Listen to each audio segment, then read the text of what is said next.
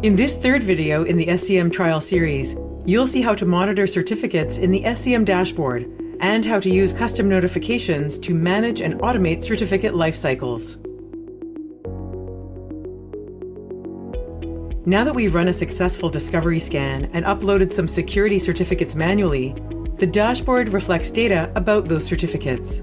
Dashboard data is updated in real time and gives you a visual snapshot of the status of your certificates. Let's do a quick tour. Across the top, you can see summary information for server, client, code signing, and device certificates, including the total number of each, how many are active or revoked, and how the numbers have changed since last month.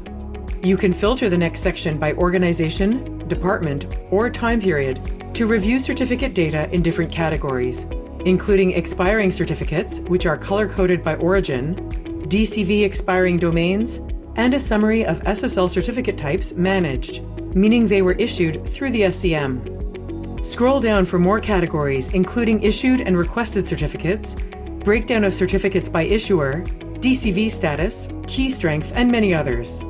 While limited certificate data is available in this trial demonstration, it is easy to understand how useful these charts will be when fully populated in a live environment.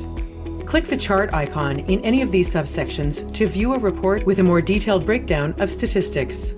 You can also hover over or click graphical elements like legends and chart sectors to view pop-ups with more information or to filter what data is displayed. Now let's look at how to set up notifications. Customized notifications make it easy to stay on top of certificate and lifecycle management tasks in a high-volume environment.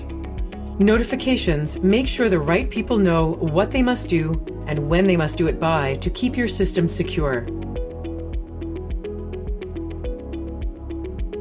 On the Settings tab in SCM, click Notifications and then click Add.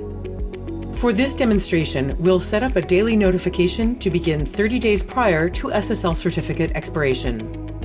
On the Create Notification window, select an option from the Notification Type menu. Here we'll select SSL expiration. Type a description so your notification is easy to identify from a list.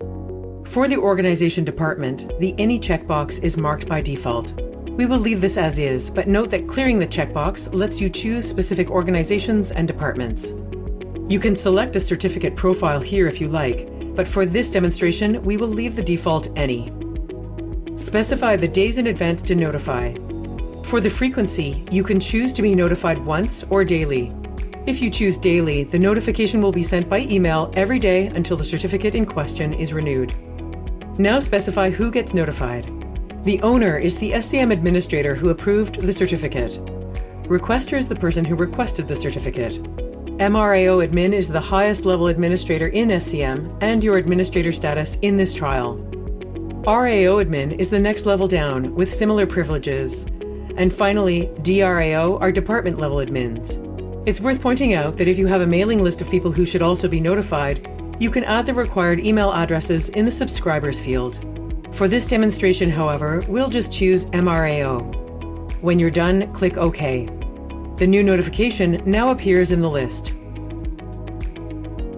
If you've been following this video series, you've seen how to pull existing security certificates into SCM, monitor certificates in the dashboard, and manage certificate lifecycle tasks with custom notifications.